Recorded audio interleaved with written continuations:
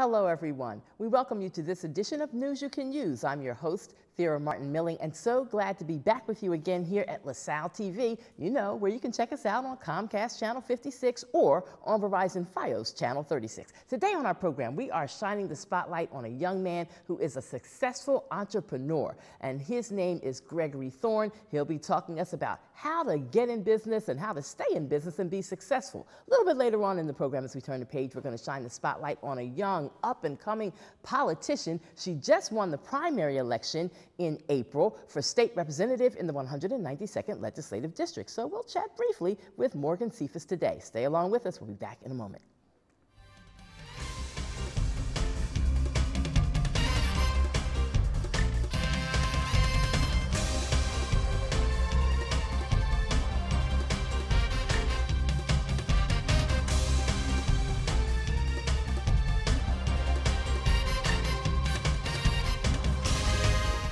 Hello again, everyone. If you just turned your television set on, I want you to know I'm Thera Martin Milling, the host of this portion of our broadcast day, and the program you're watching, it's News You Can Use here at LaSalle TV, Channel 56 on Comcast, Channel 36 on Verizon Fios. My first guest today, Mr. Greg Thorne. Hey, Hey, Thera, how are you? Pleasure. You promised me you were going to come, and absolutely, here you are. Absolutely, I'm here in the flesh. You made my day. Yes, a man of his word. Thank you. Thank you for the opportunity. Yeah. First of all, I want to congratulate you for being the very newest business owner on North 22nd Street in North Philadelphia. Yes. You have Catch 22 Seafood. Absolutely, absolutely. A very nice restaurant. A very prominent and up-and-coming restaurant that folks going to enjoy. Yeah, but now the thing of it is, this isn't your first stab at being in business. You've been a businessman and entrepreneur for a few years. I mean, you look like you're all of 21.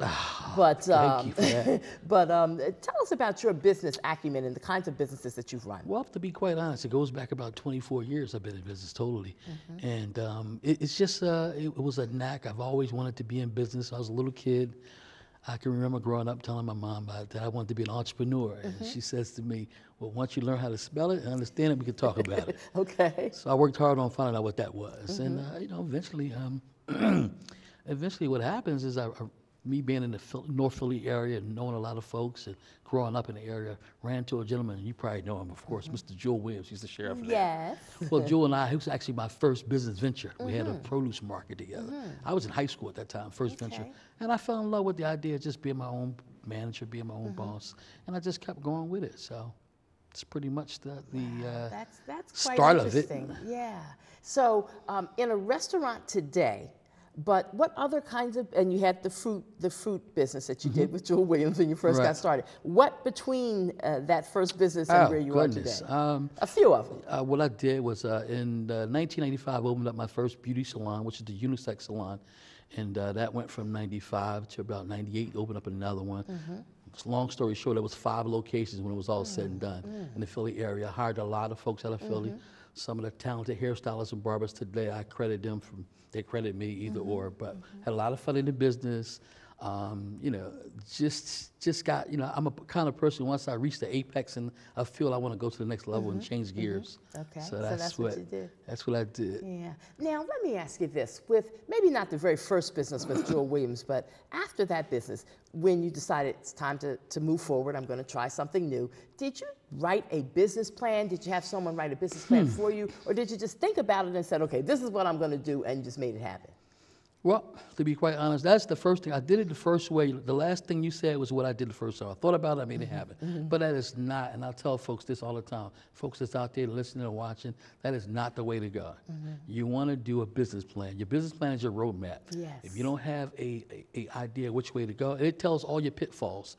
So it may prevent you from even going in business because if the numbers don't tell the correct story, you may not even want to do the business. Yeah. So that the business plan is crucial. Okay. So, and then what about the money part? Like, that's crucial too, right? And I know different people do it different ways. Some people will tell me, oh, I saved money for 10 years before I started my business. Other people will say, well, I saved some money, my family invested in me a little bit, and I got a bank loan. There's like different combinations of what people do to get started. Here's my rule of thumb. Find your right business plan, put your correct business model together, and the money will find you. Don't get caught up with the money. And that's one of the things we do, especially in our communities. We get caught up with, we have great ideas, great concepts, but we get caught up with, I don't have the money. Forget that part. The money will find you. We'll get you the money. Just get the right plan together. Okay, okay. Now, some years ago when I was really moving and doing a lot of work in video production and loved it, had my own little video PR business and loved it, every minute of it. And one of my mentors, who was a mentor actually in radio, but who was just also a very, very smart man, Kearney L. Anderson, former general manager at WDAS and at WHAT and at WURD here in Philly and at other stations in other towns. Just a highly intelligent man, and I trusted him explicitly with giving me advice on things. And so I was in the midst of applying for money through PCDC at that time, I remember that which now Councilman Curtis Jones used to be in charge over there. And they were going to, it looked like I was going to get a $25,000 loan, and I was pretty excited. And I stuck out my chest, and I'm getting my first business loan investment. And my mentor, Kearney Anderson, said, "How much is it for?" And I told him $25,000. He says, "Thera, how much do you need?" I said, "Well, I really need $75,000, to get everything that we want to get to really grow this business to the next level." And he said, "You're going to accept $25,000?" He says, "Don't do it. You got to leave that money right down there with Curtis Jones, because all you're going to do is make a problem for yourself. You're going to owe the money back, you're going to have to pay it back, but it's not enough for what you really need, so don't take it." And I did take his advice, and I didn't take the money at that time. Good advice. Yeah. Good tip. Yeah, you got to get what you really need, or don't fool around. The idea is that you have to. That's where the business plan is so crucial at. That teaches you, shows you the numbers, it crunches your numbers for you. So if you need 75,000, there's no need to get in 25, because you're still going to owe that money and still not be able to do a good business model. So you got to get the funding you need in place, and everything else pretty much will come together. But if you because you just be chasing yourself, and it'll burn you out, it'll stress you out trying to figure out how this stuff gonna work. Yeah. Now I've heard your business on radio in Philadelphia. I've heard it at several different radio stations. So that says to me you are an intelligent enough businessman to understand that you gotta let people know you're there. You gotta advertise some kind of way. It always amazes me when I meet business people who, when I ask them, "Well, are you advertising anywhere?" And they'll be like, "Nope." Or they may say, "I have some flyers." This is the 21st century, come on. Yes. You got flyers. What else are you doing? So you do the business advertising whenever you can. Well, fortunately for myself, marketing was my degree in college. So I understand the importance of marketing in African American communities. We kind of don't really have that down pat yet. We're getting there, we're growing, but folks spend a ton of money on the exterior of the business and the interior, but they forget about the actual marketing, and that's where I kind of really hit the ground running heavy at. Using my relationships and my just being able to communicate with folks and say, "Here, let me come on, let me be part of this, let me donate some food to you, let's barter, let's work it out." So it's not always a budget involved, because when you first open a business, to be quite honest, it's tough. So you got to find some marketing money, but the idea, once again, you got to spend some money to make some money. You just can't get around without spending no money. Right. And like I said, marketing is a very crucial piece, especially with all the competition that's going on. You got a lot of competition, and you have a lot of folks that's doing the same thing you're doing. What's going to separate you from them? You got to be consistent with marketing. Exactly. Okay, the other thing I want to ask you about is the real estate game, which isn't a game, it's a serious business in and of itself. And I'm always hearing people talk about, I'm going to buy some properties and I'm going to turn them around real fast, I'm going to make a lot of money. Every now and then I'll wake up in the middle of the night and I'm channel surfing and I'll see one of those testimonial kind of shows where people say, "I made millions from selling properties," which makes you want to jump up out of your bed, call that 1-800 number, sign me up for your next workshop. But you're teaching about buying real estate and the things that people need to know, but you're not doing it at that same kind of style, that flashy, quick, fast-talking style we see on some of those infomercials. No, actually, to be quite honest, let me just say this. Real estate, out of all the business ventures I've done, that's been something I've been passionate about. It's helped me. It's moved me in a lot of directions. So what I've done is I've learned it from visual. I went to a couple of those trainings you're talking about, and I noticed that a lot of folks, a lot of people in general, don't comprehend this same. So just because I picked it up that way, and I'm very multi-talented, that doesn't mean that you or him or she may pick it up. So what I'm doing, I'm teaching them more of a elementary course of it, a step-by-step style.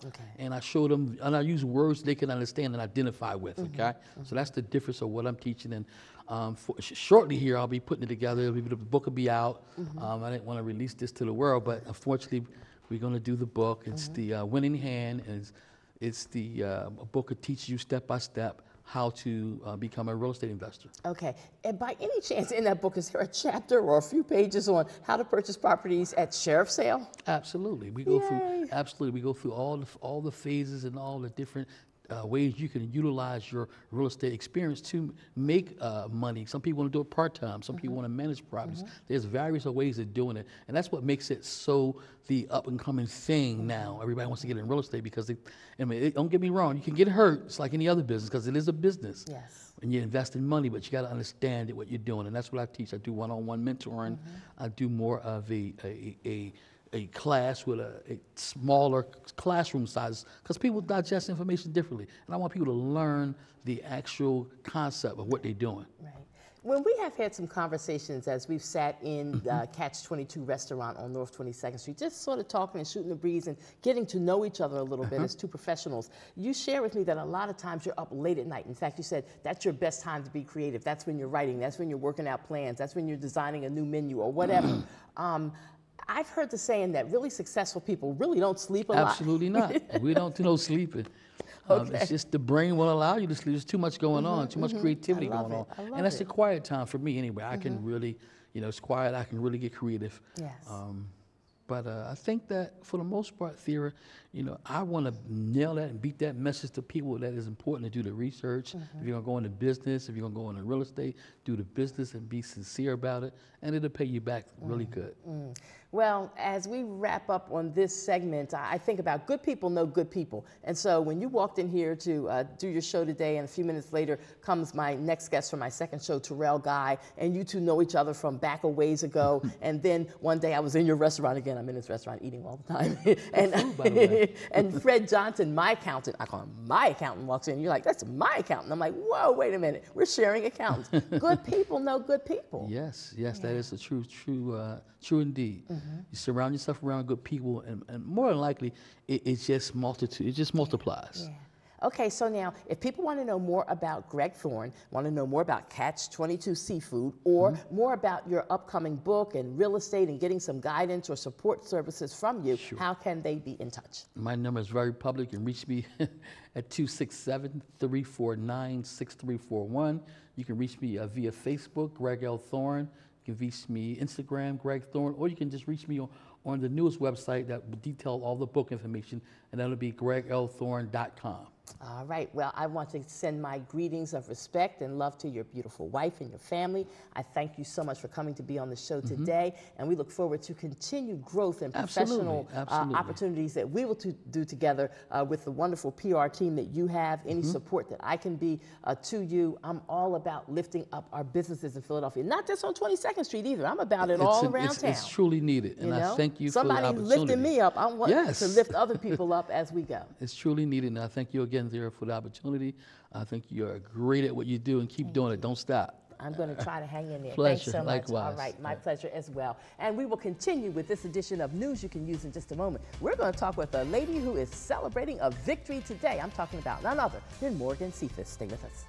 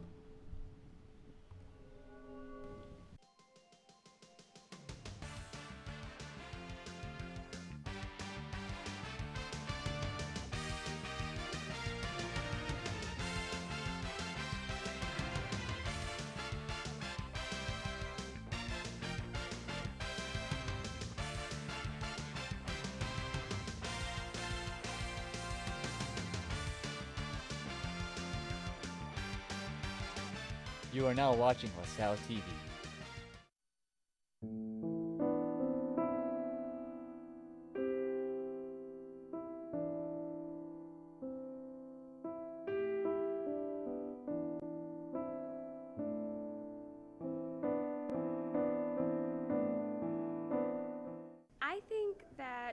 healthy body image means that, you know, you are comfortable being the best you that you can be. I think it's also part of the mental mind and how a person feels that they're perceived, because if they're confident, it's going to show in the way they act, how they dress. If you're happy with how you look, you're comfortable, that means you're happy and you're healthy. My ideal body image would be one where someone's healthy and happy. If you or someone you know is struggling to maintain a healthy body image, visit the National Eating Disorder Association's website at www.nedawareness.org.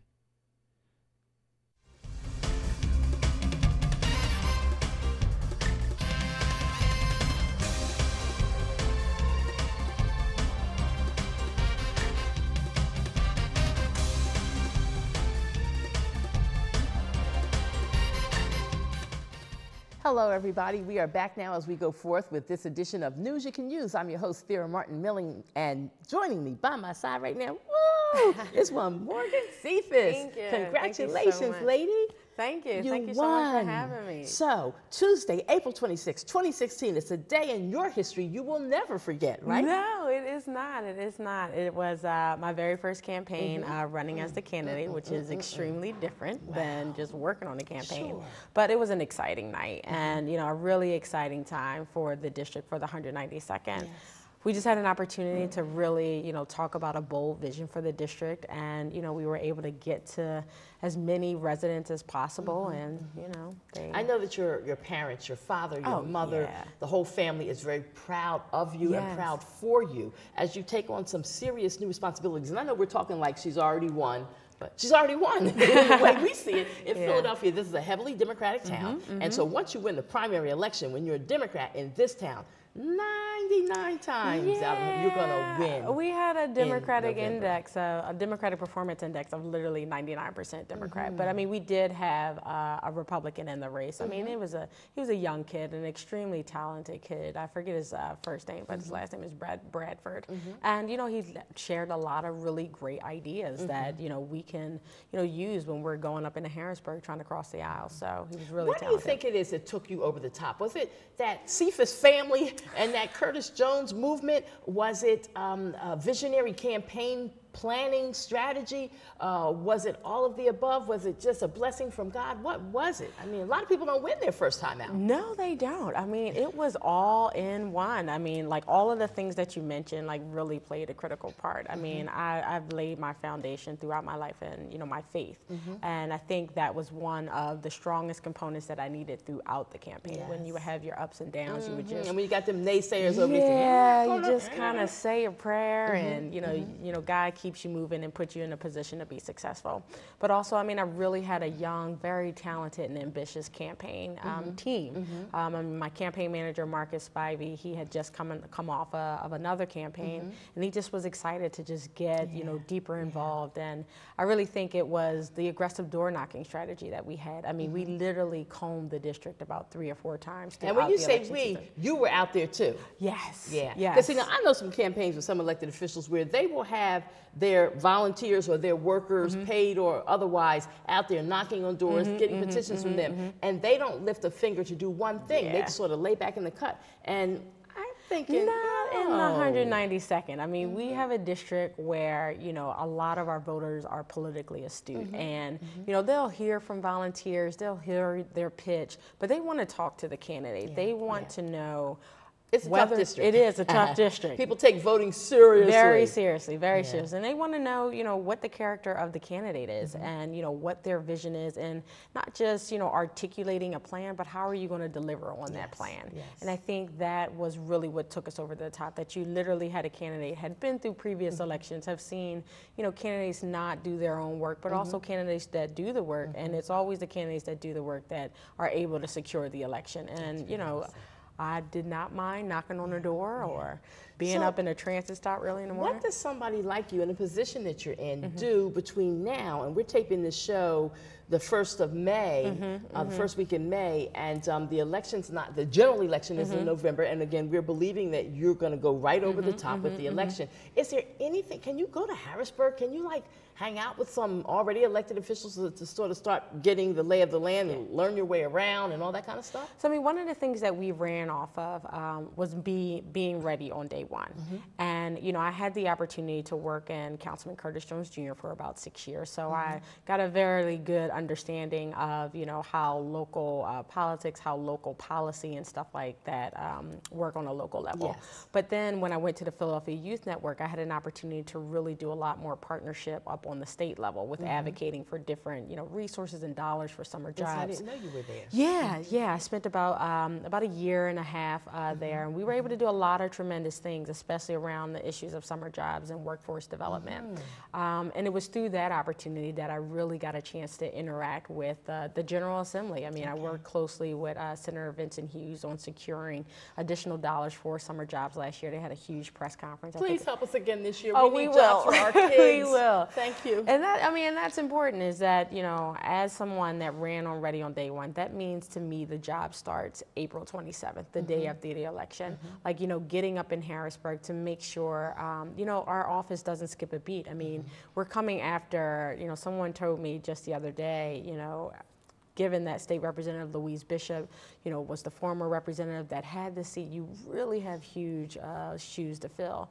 And I just want to make sure that, you know, when we go in there January 1, we're going to hit the ground running. And that's what we're going to do for the rest of the summer, is just, you know, really getting, you know, staff, once they're selected, prepared, but also hosting a series of events. And, you know, even placing some of my team in some of the elected offices up in Harrisburg, as well as on the local level, so we can get, you know, constituent services, what systems they have in place and things like that. So again, we can be ready on day one. You are either the youngest now, I love it, or one of the youngest. I'm the youngest in the Philadelphia delegation. Love it. Yes. Go ahead. But I mean, even though I'm the youngest, I'm going to have a lot of ambition and a lot of vision, and, you know, really lean That's on. further reason to be proud of you, I would say. You're smart enough and impressive enough that voters in the 192nd knew, we're going to give this vote to one Morgan Cephas because she's got what it takes. I mean, that was extremely humbling for me. I mean, because again, we have a really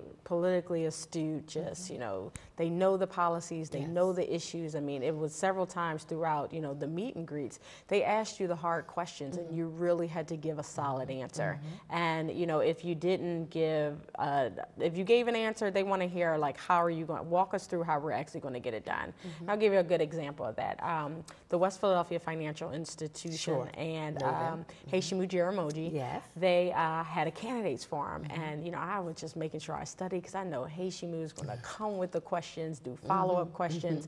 And he really did. I mean, he really asked, you know, questions that are really, you know, important to hear answers for our district. I mean, it was questions around how do you, with the Republican General Assembly, how do you bring back resources into the district? And a lot of my opponents, they spoke of, you know, getting things through the legislature, but, you know, having worked in government before, I know if you have a Democratic executive branch, then you actually can bring back resources into the district. And, you know, he thought it was a great answer. And, you know, it's just, you know, things like that, and questions and, you know, issues that come up throughout my district. You know, people really wanted to know those answers, and the fact that they, you know, voted for me is extremely humbling, and, you know, leads me to believe, like, you know, I really got to work hard. So, that is awesome. You know, we could take the district into a different direction. Well, of course you would thank all of the voters who gave you their votes on election day, but I heard Labor's Local 332 that they were behind you. They were phenomenal. Yes, I'm so glad you brought that up. I mean, at the very beginning of my candidacy, I mean, you know, we had a lot of naysayers, but, you know, I really owe the kickoff to, you know, Henry Nicholas and Chris from 1199C, Chris Woods, for, you know, helping me, as well as, you know, Ryan Boyer and Sam Staten Jr. from Local 332. I mean, those two unions really, you know, helped me get the kickoff for the campaign. But, you know, throughout the campaign, we really got a lot of endorsements from labor unions. And, you know, my mom is actually a retiree from DC 47. So, you know, I definitely understood early on, and it resonated throughout my campaign, how the labor movement is critical critical to sustaining families, and, you know, putting families into the middle class with, you know, living wages and, you know, protections that they need, you know, from big business. So, I mean, I literally cannot tell you not, if it wasn't for, you know, the labor movement, especially 1199C and Ryan Boyer and Sam Staten Jr. Thank you. Yes, Ryan Boyer and Sam Staten Jr. We Yes, appreciate your help. yes, and I know, you know, Sam was going through, you know, his Right father. there at the end, And, you know, I really just appreciate, you know, just how committed that he had been to the campaign. I mean, all of them have been committed and just really, you know, put that investment and put that interest in, you know, a young group of people that were really trying to, you know, start a movement in the 192nd. So I'm eternally grateful. Thank you for breaking it up. We're going to be cheering you on and wishing you well with all that you do going forward in your career, in politics. We know you're going to go far. And I know there's some people on the street who are already saying, well, you know, she's out of Curtis Jones' camp, so she's going to do everything Curtis Jones says. Well, I don't believe that to be true. I believe that you are a very strategic, intelligent, highly intelligent woman in your own right, and that you will make some decisions based on what you know is right for your district, and that, yes, you will take mentors and listen to their advice and weigh that advice against what you will do. And I'm believing that if there were any advisors, most of all, outside of yourself and your heart, it's going to be a Cephas and a Cephas that will be giving advice and helping to direct this new, young, bright state legislator going to Harrisburg. We love it. We love it. So congratulations. I'm excited for you. Thank you so and much. as we wind down on this edition of News You Can Use, let me just take a moment to get serious and say how sorry we are and the condolences that we want to send out for the loved ones of Barbara Daniel Cox, and then of Mr. Sam Staten Sr., and then of Mr. Billy Paul, singer, entertainer extraordinaire, and then of Mr. John Brickhouse, who for many years was a radio voice in community talk programming at WDAS and at WHAT. And also, we want to send our love and regrets and condolences to the family of Mr.